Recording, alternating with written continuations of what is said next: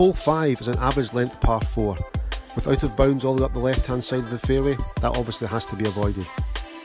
A good tee shot must be played up the left hand side to allow for the camber of the fairway from left to right, running the ball back to the middle of the fairway. If you hit your tee shot just over 200 yards, you're left with only a 100 yard shot to the middle of the green.